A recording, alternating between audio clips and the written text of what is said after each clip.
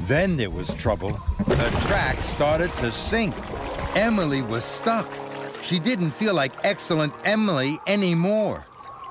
Oh no, now I'll never get Trevor to the airport. Further up the track, Emily saw Murdoch. Murdoch's already there, she huffed to herself. I should have listened to Murdoch. I should have taken the Wellsworth track.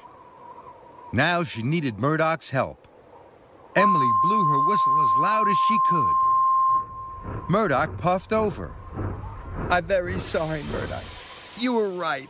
Please, will you pull me out of the mud? Of course, Emily. Soon, Murdoch was chained up to Emily.